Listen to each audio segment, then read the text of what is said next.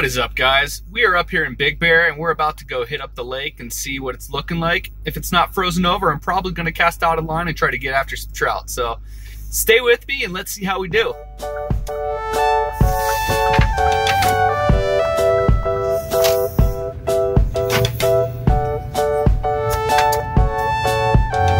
I haven't been up here in a while, so I'm not really sure what the lake's going to look like, but I'll try out some of the local spots, drive around for a little bit, see what the lake's looking like.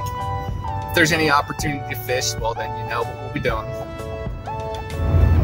If you guys follow my channel, you know that I'm primarily a saltwater fisherman. But if you're into this type of Big Bear freshwater trout fishing, I highly suggest checking out Urban Outdoorsman. He is a great follow. He does a lot of lake reports, local Southern California lake reports. He does catch and cooks. Just give him a check him out. I'll put his link in the description.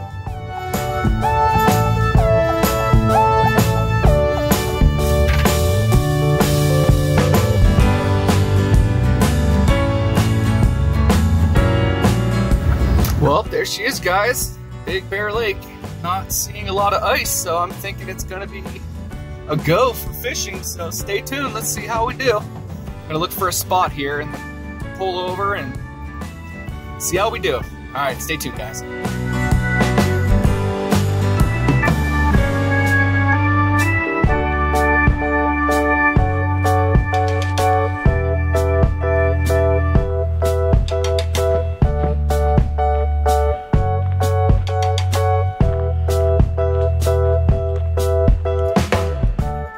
It's looking like a good little spot. Nobody here, social distancing in effect. Yeah, I think we're gonna post up right here and see how we do, guys. Actually, let's go down here by this stump. Might give me a little bit better place to post up.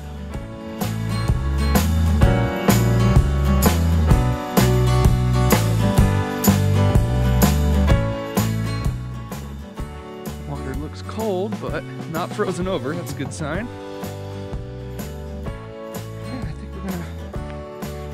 Cast out right here and see how we do. I think I'm gonna start off with some power bait and play it by ear. Looks like we have a little drop off right here, so maybe some floating power bait might get us a couple bites. Let's see.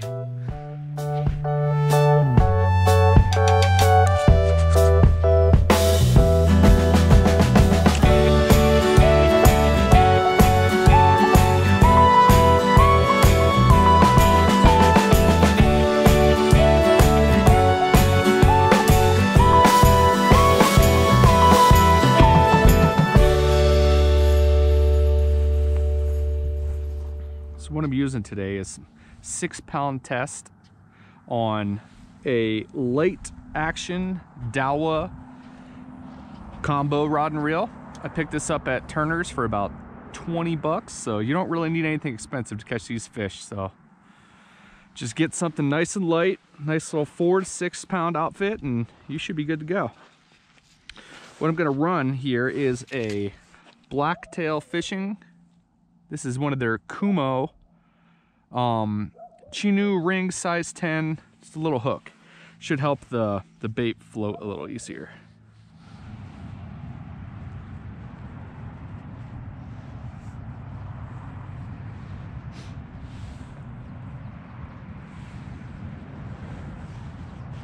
This will give you a better, just make it easier for the bait to float up off the ground.